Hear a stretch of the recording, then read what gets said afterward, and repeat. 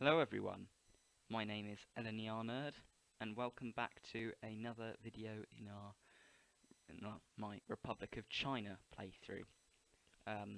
Picking up straight after we left off, pretty much, I decided to add more troops training, 72 that is, so we're going to have an army of nearly 1 million, hopefully when they're all trained, and that will allow us to take on the Xinjiang issue. Now, hang on.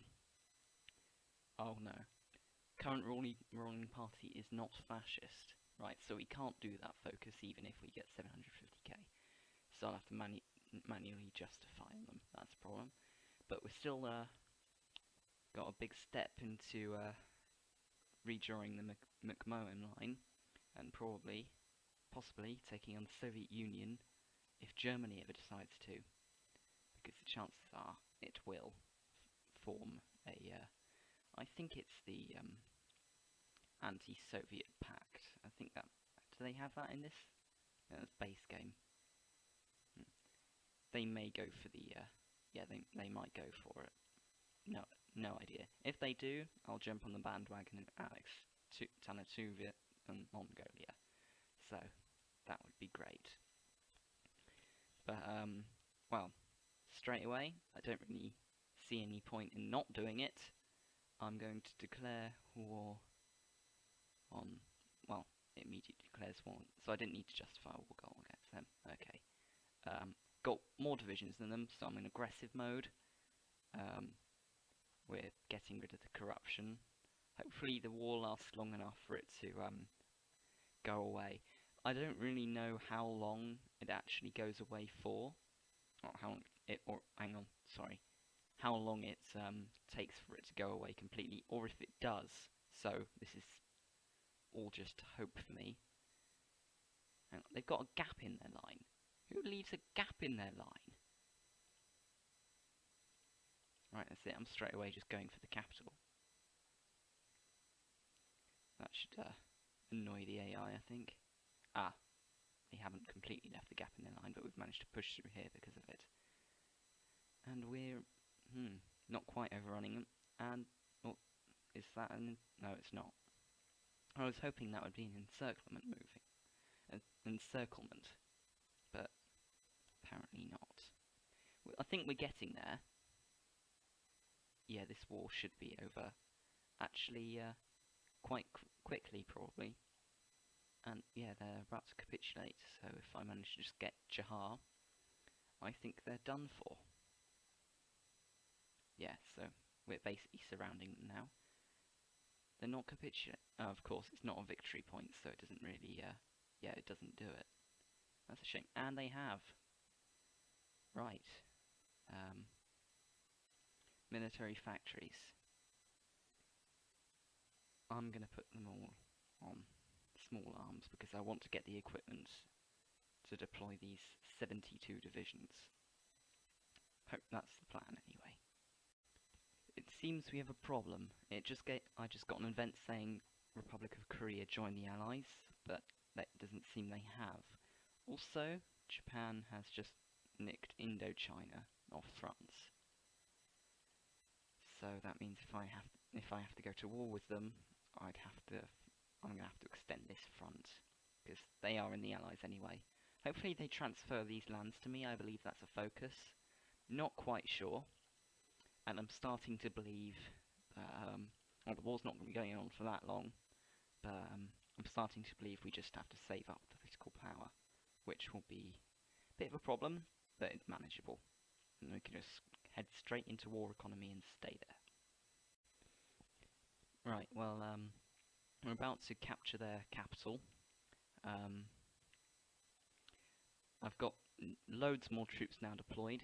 They are actually doing something well. I've decided I'm going to build loads more rubber refineries, even though I don't really need them, because then we'll be definitely self-sufficient, and if someone wants to trade with us and give us civilian factories, then we'll have no shortage of resources at all. Yeah, so I'm lining up all my forces on the Allies' borders, and so in case an attack case I have to attack Japan or they attack me for whatever reason, I will be ready and have some divisions stationed on the border. Well, a few days, should be taking the capital. 2, 1. Yes. No, that hasn't done. Yeah, it's over halfway, but it's still not done it, which is a bit annoying. Although what's not annoying is the fact I'm getting loads of factories off of this, which is really good. I hope it keeps up like this, although there's not really that much of it left, so I'd have to build more military industry if I need it. And it seems they haven't moved their capital either, so they must be really stuck for it. And Hungary is annexed to Carpatho-Ukraine. Surprised they haven't asked Slovakia yet for southern Slovakia. That's part of their focus tree, the fascist one at least, and they are fascist because they're in the Rome Protocols and not with the Central Powers. Right, it seems they're nearly done for, and we've had way less casualties than them as well, so it's a success. About to get a buff to the army through a focus, which is good. Not even researched radar yet, so I might as well just go do that. Hopefully this war... Yep, it's over. No, I don't want to liberate Communist China. I want to take all states and take all... Seriously?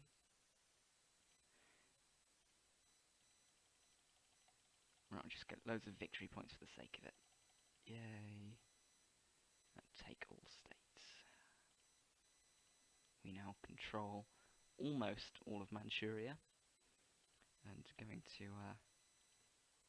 put the troops on the border with the thing. East Turkestan, basically.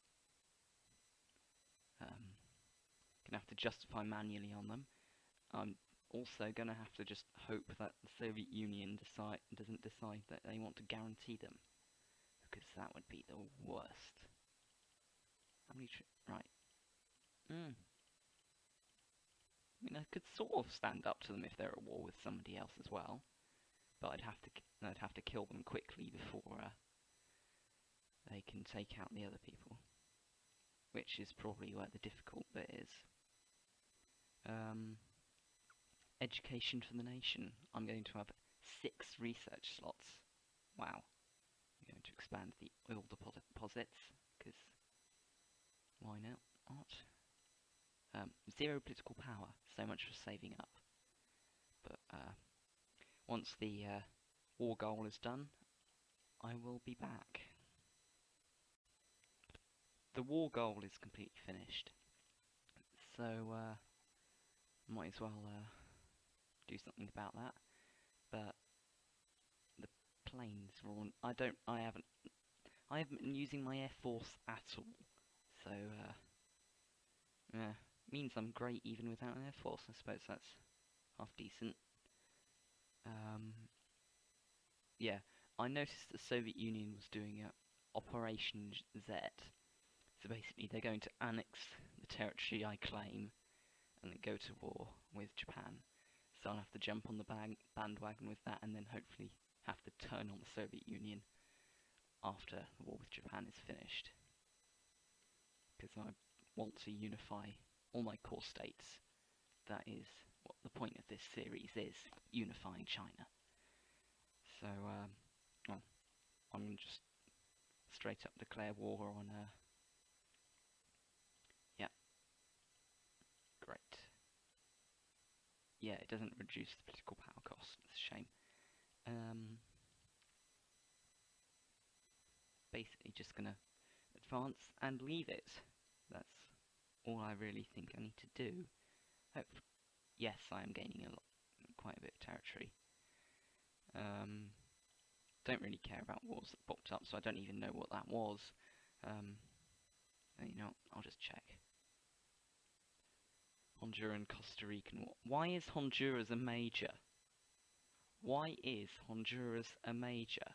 Come on, seriously. Oh wow, they've actually got them as core state. They're making the Central American Empire. Of course they are. Of course.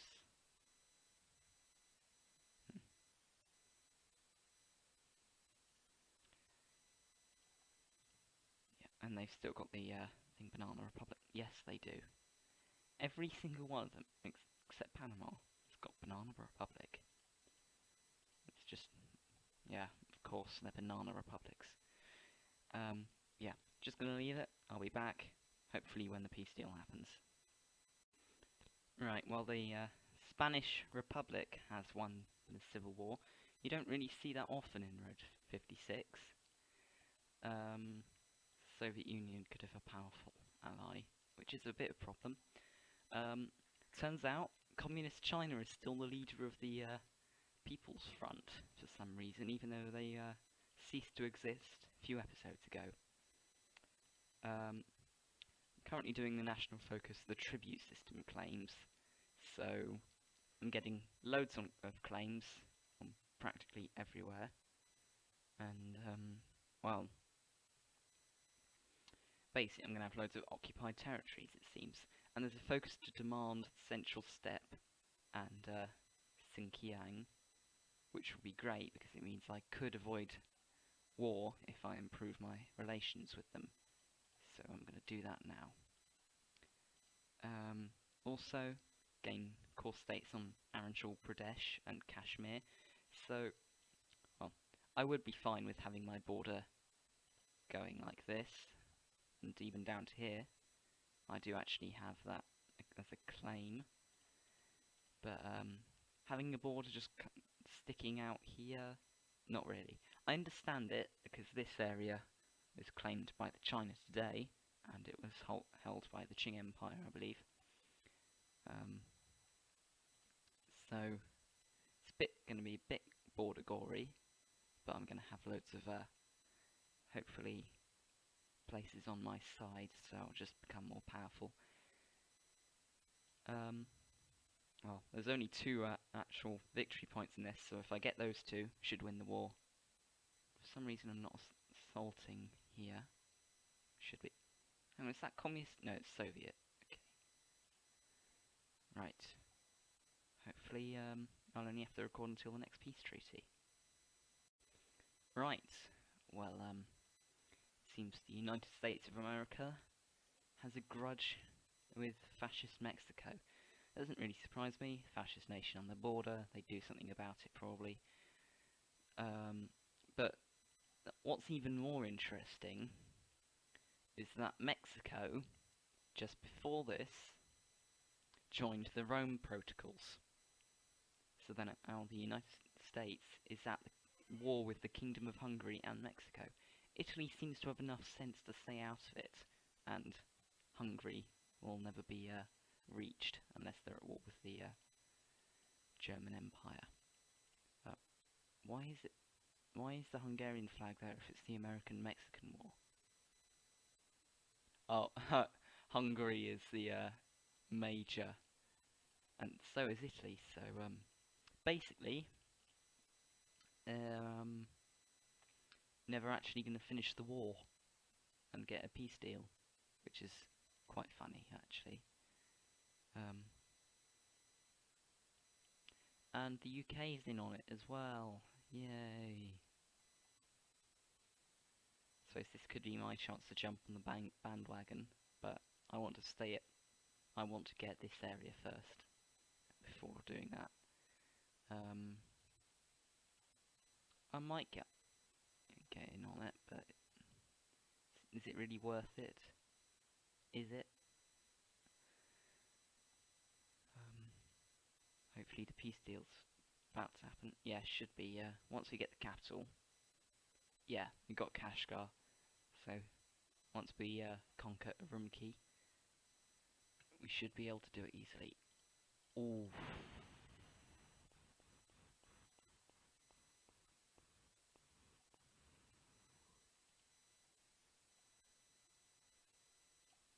Yes.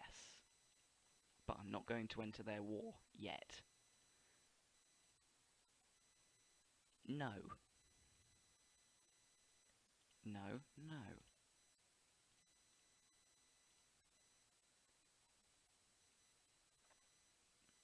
I'm merely going to draw their troops to my border so Italy can weaken them, and then I can go in for the kill, basically.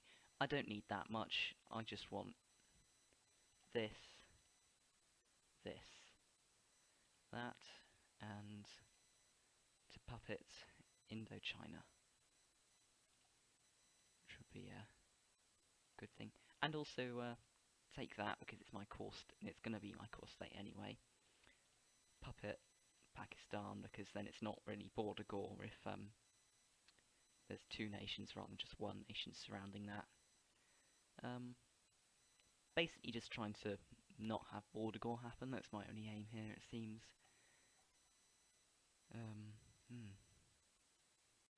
Well, we won. And that's not surprising at all.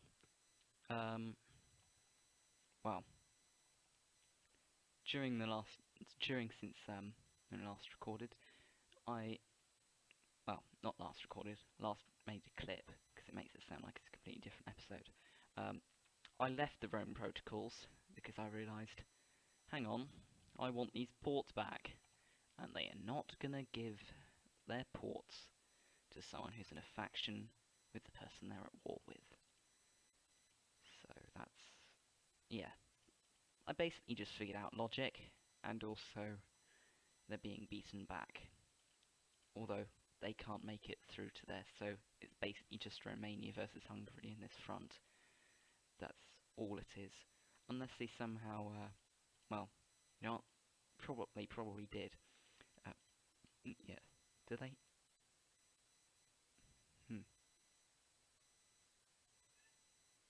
Oh, don't know. They don't have military access through Poland. If they did, then they could have just marched their troops through and Hungary would be helpless. But Hungary's helpless on its own, so great. Going to move all these troops onto the Soviet border, because if they say no, I might have to go to war, and that can be a massive issue. Also, my cat is in the room with me, and it wants out, so I'm gonna have to let it out. Right, well, nearly there. Realised I shouldn't really have conquered Xinjiang, I've just demanded them to submit to me. Also, troop count of the Soviet Union, maximum of 287. I've got 224. So assuming they are somewhere in between the minimum and maximum, I have more troops than the Soviet Union. Also, I think Tanatuva might submit to be, but I get the feeling that Mongolia might not, which would be a little annoying. But then I'm going to have to train up loads of troops, move all these troops to this front, and then just take down the Soviet Union single-handedly, basically. And they're using their manpower on this. Or, hang on. They're communist, okay. Yeah, we basically both got unlimited I've got more than manpower than the Soviet Union does. And I'm only on volunteer only. China's a beast. An actual beast. Be back when it's done. Oh, okay, good, it is making progress for a moment now. I thought it was stuck. Right, well, we've completed the national focus, so hopefully they say yes. They're going to... What's it?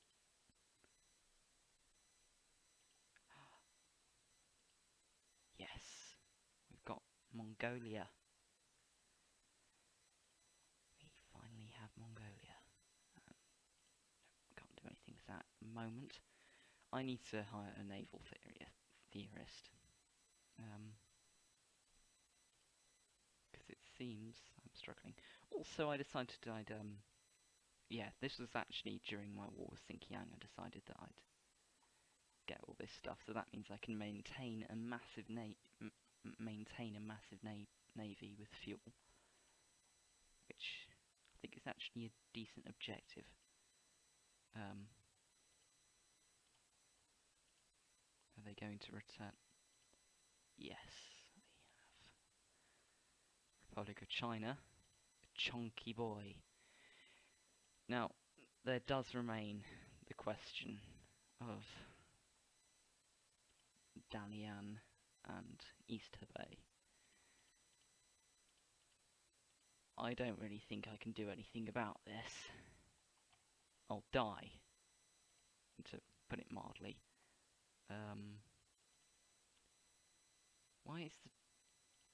Why is it still called the Dutch East Indies? Why? Why AI? 1940, World War II still hasn't kicked off. I'm surprised about that. Japan went democratic. Worked to my advantage, except for the fact I couldn't really go to war with them. And they joined the Allies. Surround me now. It's an even worse problem.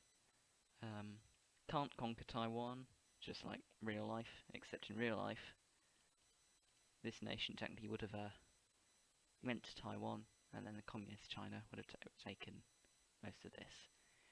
But yeah, I can't really do anything about it. I'll finish the Chinese ports focus, and then I'll probably actually finish up this series.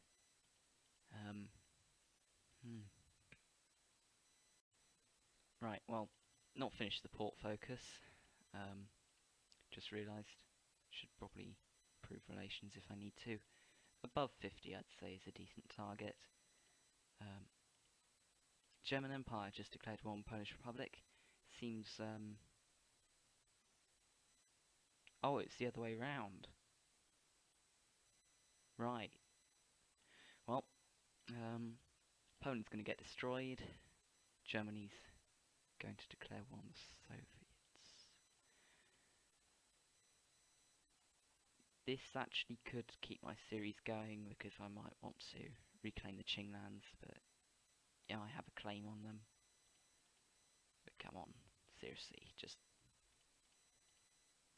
I can't really be bothered with this anymore.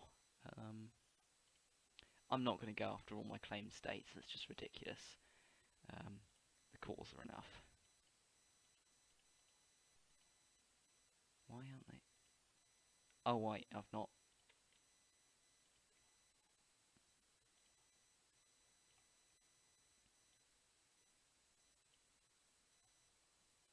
And of course, got to put a little bit there.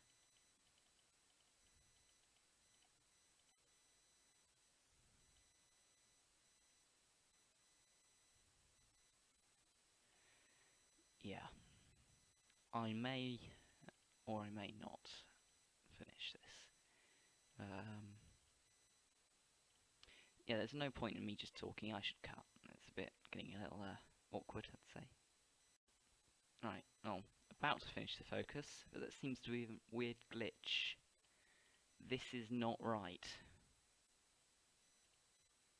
This is definitely not right. How is Poland still going? What on earth? Where's the peace treaty? Is Danzig really worth that much? What?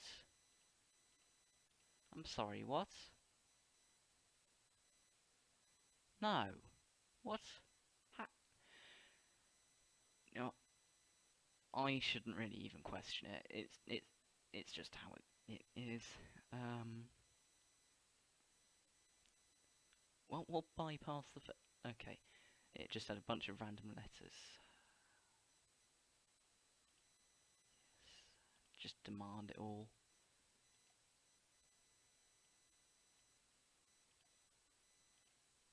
Well, Portugal's friendly.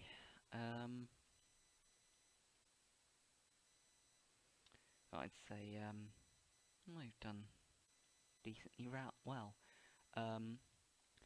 That's it from me for this entire season. Series, not season. What is this? It's not like there's only 4 in the year of these. I'll probably either be on the Empire mod or on the Napoleonic World mod. Depends if I can find the Napoleonic World mod, and if I get bored of the Empire mod. I play it all the time, but you'll either see me play as Prussia or France, either one. And those are the different mods, not the same mod. Goodbye, it's been fun. Oh, that's my first ever series. I decided to keep it saved. Goodbye, everyone. Yeah, I wasn't here last week because I was on holiday. That's just a brief explanation in case you aren't in the Discord server. It's a shameless plug. It will be in the description of this video. Feel free to join. Goodbye.